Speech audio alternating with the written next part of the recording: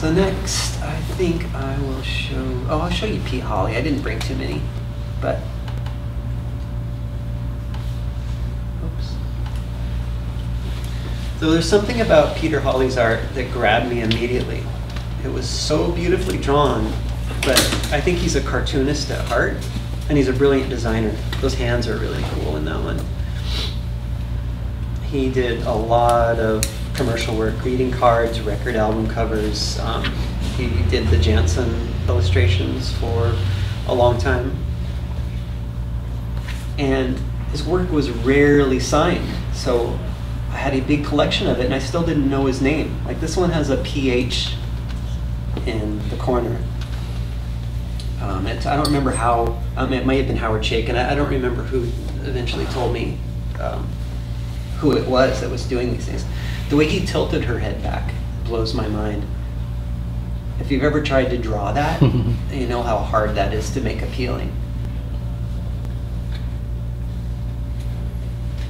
The shapes in the hair, the hands, it's very alive. So I wanted to find out, after I found out his name, I wanted to find him if he was still alive. And the way I finally found out was I saw an illustration that was obviously by him, and it was signed Sedona, like as a pen name.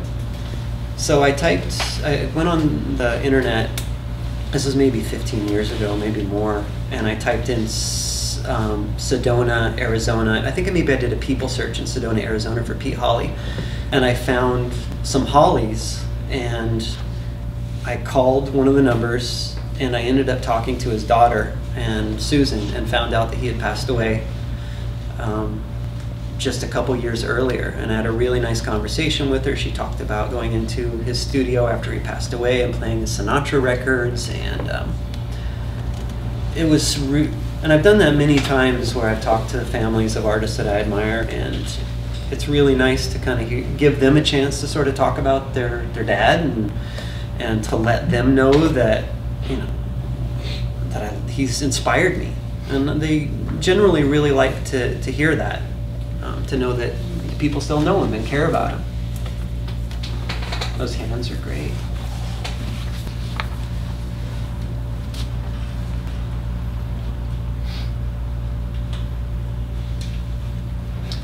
I gave up long ago trying to think that I could draw like this. Part of me still wants to, but I think maybe next life I'll give it a shot. So I'm going to show you Roy Nelson. This is my favorite cartoonist. Oops. What's that?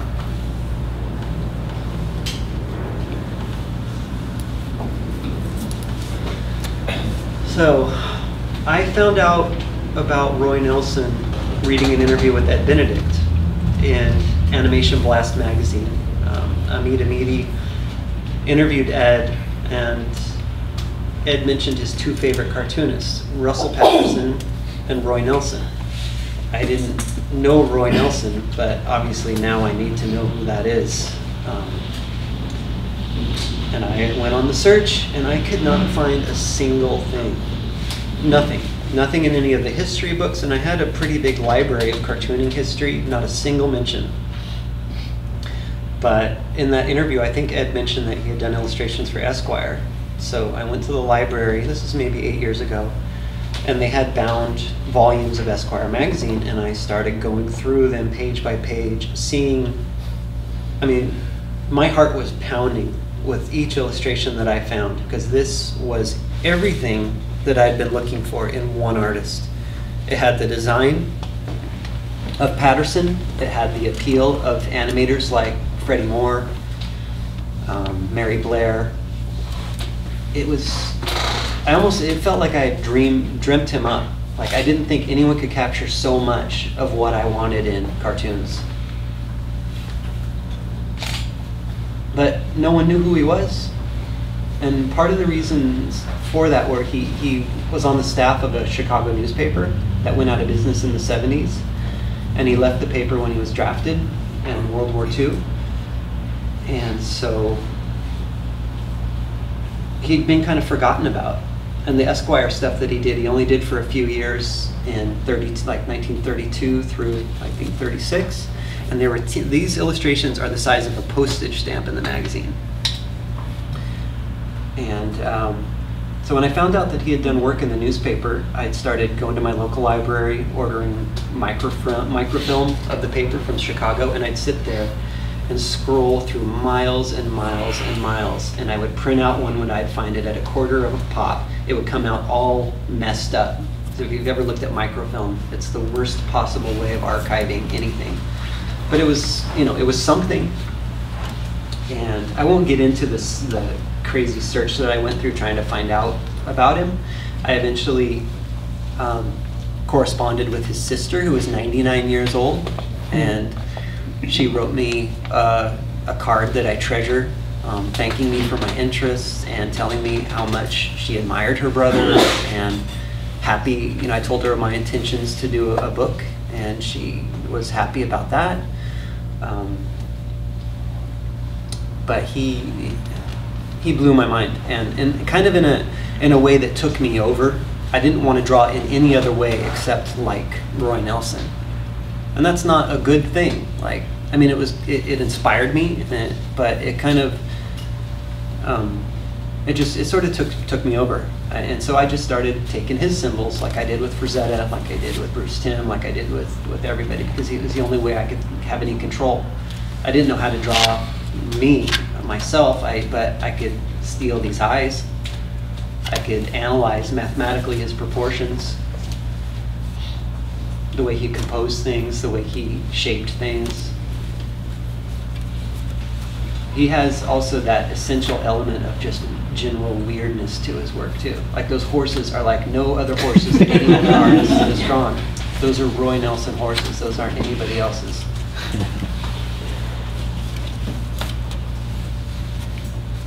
I imagine as you look at these, you'll see it in my book. You'll see the way he grounds that with that abstract black shape at the bottom.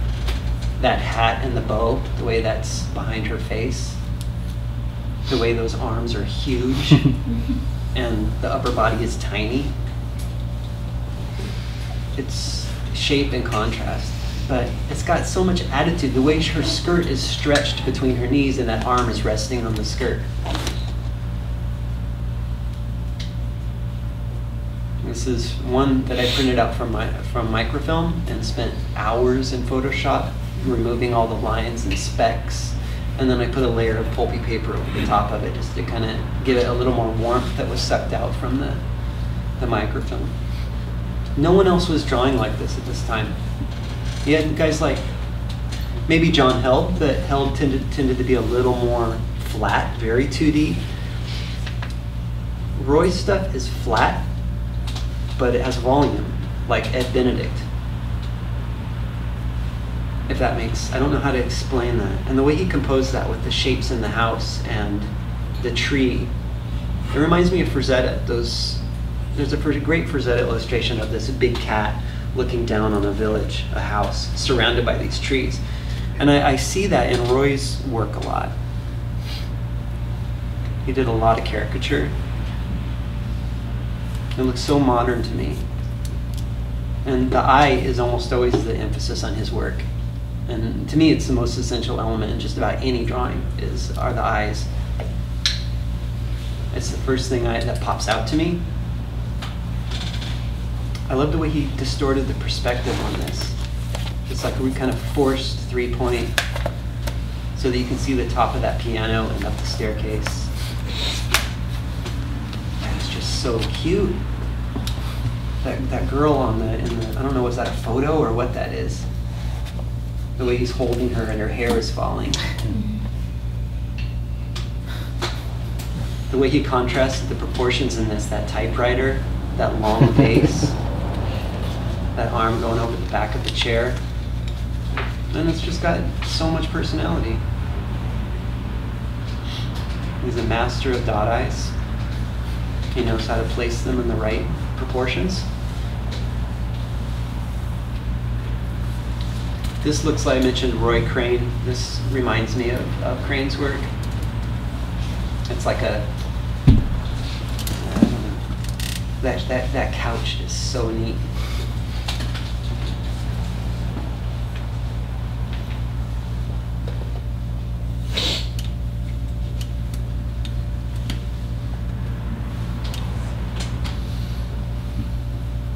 This is for the newspaper as well.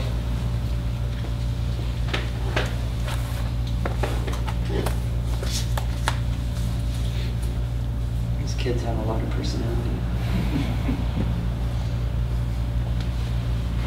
This is later work. This is kind of how his style evolved in the 1950s. He died fairly young, I think in 55.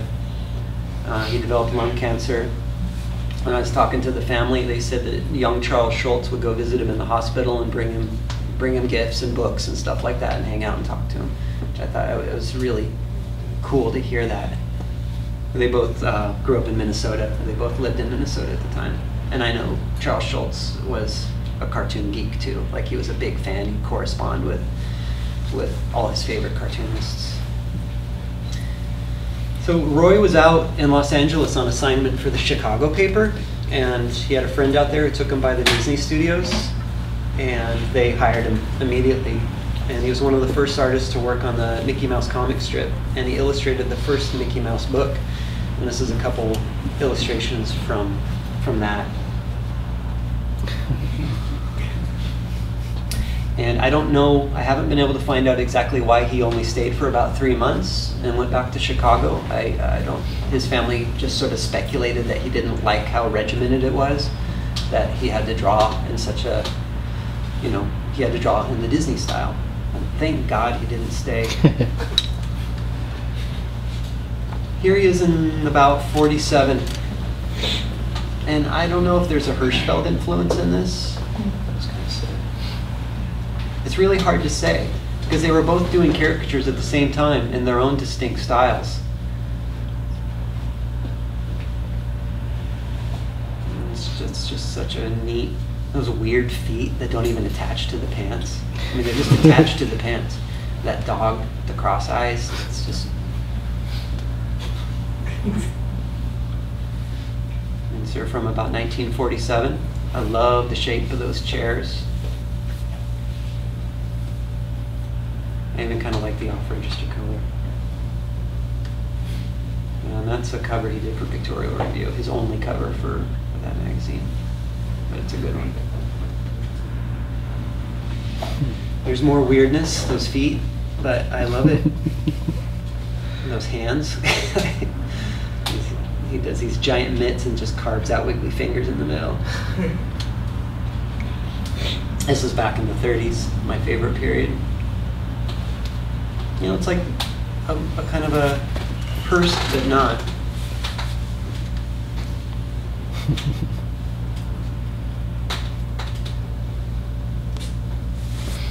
And those brush strokes are lovely.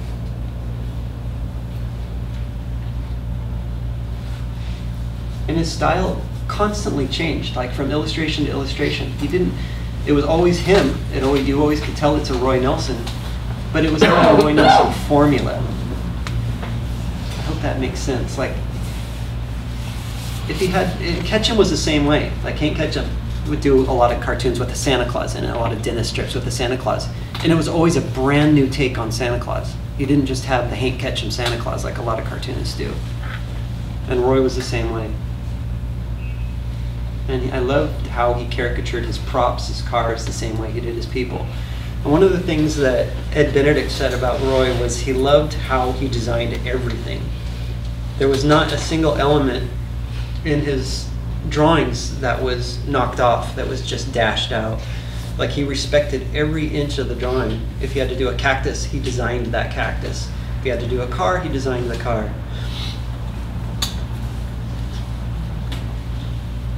His stuff has so much personality. I remember talking to, one of my favorite animators is a guy named Ken Duncan. He animated Jane and Tarzan. And he said, I want to animate some of this stuff someday. And boy, I would love to see that. He animated Meg and Hercules, which is one of my favorites.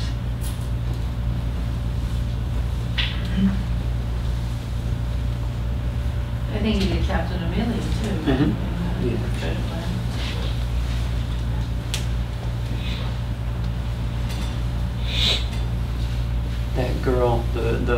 holding onto his arm. There's some sort of beautiful balance going on. The shape of her hat, and then the hair behind it, and then the organic texture of that fur, like stole or whatever that's called. And then the black jacket, and then the gradient wash on her skirt, and then those little feet. He's not just stacking shapes. He's doing like Hurst on the guy on the far left. That line from his shoulder going around, like everything has a flow to it. Not so much. Sometimes you can get too much flow, where it's all flow and everything just looks like rubber men or rubber people or noodles. A lot of animators tend to kind of do that, where everything is all flowy lines, and to me it kind of falls apart. Like I think you need that contrast of straight against curve. There's so much contrast going on in here. Everyone is a different shape, a different silhouette.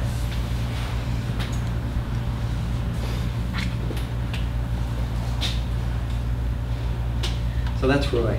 I wish I'm ready to do a book on him, but I cannot find enough of his work, and I don't want to print for microfilm. So I've been trying to find out what happened to the archives of the Chicago Daily News. I imagine they're in some warehouse like the end shot of Raiders of the Lost Ark. Someone has completely forgotten that they're there. So I've got one more vintage artist I think that I want to show you here. I'm going to show you Bob Tupper. He was a gag cartoonist in the 50s. And I think he's just incredible. I like to talk about this particular illustration because I think it captures so much of what he does well.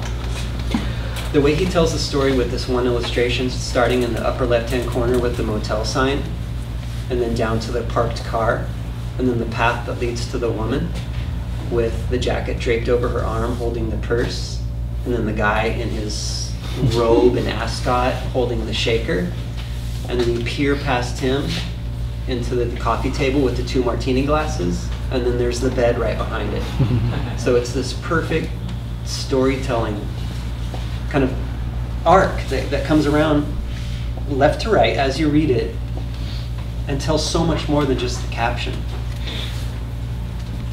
I love his inking. He was great with the brush, and I think here he's using a nib. I like both. Again, he's paying attention to every detail. Very distinctive style. I love that guy's feet. And he's a great gag artist because you need both the drawing and the caption. This one, I love I don't know if this is weird, but I love the way that vest fits on her. How simple that is. That's the type of thing that I have a hard time figuring out, because I tend to draw all front. Like, how can I describe? Like, I design through silhouette, and I tend to not think about what the back of things look like, which I'll do all these costume details, and then in animation I have to do the back view. I'm like, where do these now go? I don't want to think about that. Like, so Tupper has great volume, great perspective. Like, this is him using a brush, and as stylized as this is, it's still very rooted in perspective. You've got the oven and the lines on the floor. I love how it looks like this guy just came around the corner and turned his head. You can tell what happened before the cartoon. And I love that he has his own world. Like, there's the Tupper world. I know what his apartments are going to look like. I know what his cars are going to look like. I know, like, I can put myself mentally and get lost in, like, it goes for all my favorite cartoonists. Like, they create a world that I can sort of get lost in.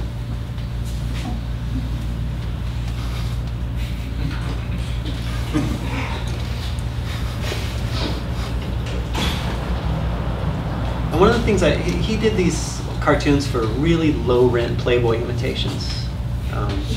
And most of the cartoons in them are just foul. They're not just badly drawn, they're very offensive. His stuff always has a good humor to it.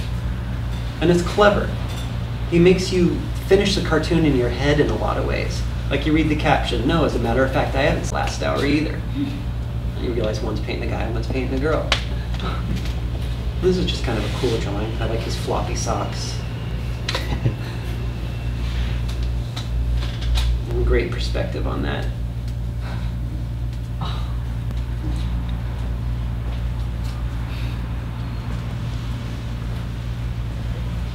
I mean, obviously it's very sexist and outdated, but if you saw some of the other stuff that was in these magazines, that's just a cool drawing.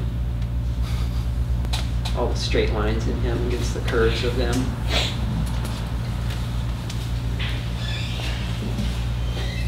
This one made me laugh.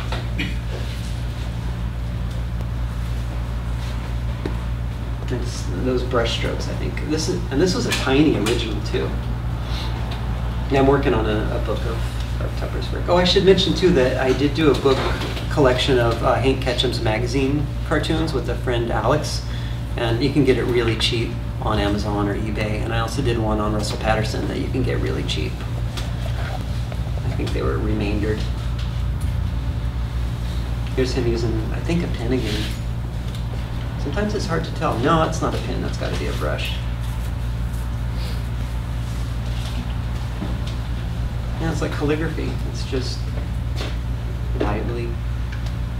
That car is cool. This is him a few years earlier. They look like Henry Moore sculptures to me.